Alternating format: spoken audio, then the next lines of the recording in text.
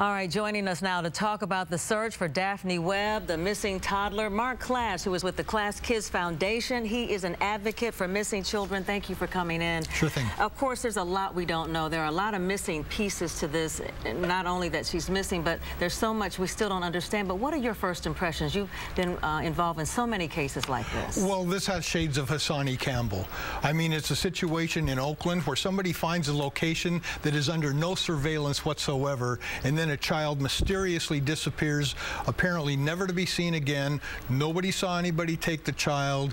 You look back and nobody has seen the child for quite some period of time. Let's remind our viewers about the Hassani Campbell case that you just referenced. That's the little boy who went missing in Oakland in August of 2009. His parents were in a building. He was apparently in the car in the back of that building and then somehow disappeared. Yeah, exactly. That was the situation. He was in behind the building. There were no cameras there. The stepfather came around the front to go into the back to get the little boy. So the comparisons, because not only that there's no surveillance, but what? Well, that's mainly it.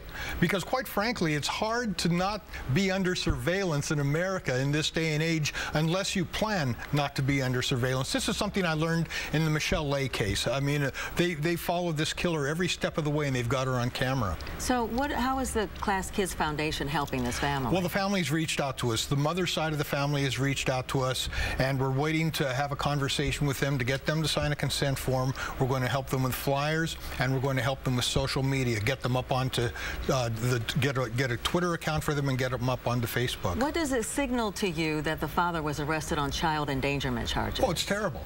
No, it's absolutely terrible, particularly when they gave him $100,000 bail. I mean, that tells you that they suspect deeper and darker things, I think. Well, you mentioned the Hassani Campbell case, and during part of that time, of course, that father in that case was under suspicion. Do you believe that this father is somehow potentially involved in the disappearance of this child? I think it's too early to speculate, but I think that that's a strong possibility and it's something that needs to be looked at. What's glaring to you in this? And aside from the fact there was no surveillance video, at least that we know of, what else is glaring? Well, members of the family have told us that it's been 2 weeks from today since the last time they saw the little girl. Nobody's seen this child for quite some period of time. Again, shades of Hassani Campbell. Yeah, a lot of the neighbors saying the same thing. They've not seen the child.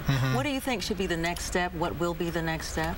Well, we need to support the family. We need to support law enforcement's efforts and let them do what they need to do. They're obviously holding a lot of information back, or they wouldn't be focusing so heavily on two specific areas. For those searches, yeah, particularly around the park, which makes it unsettling as well. It's got to be more than the fact that, yeah, he used to take her there on occasion. Yeah, so more pieces coming out to this puzzle in the coming days. Marc Klaas, thank you for your observations as well. We'll keep in touch with you as you help the family. Sure.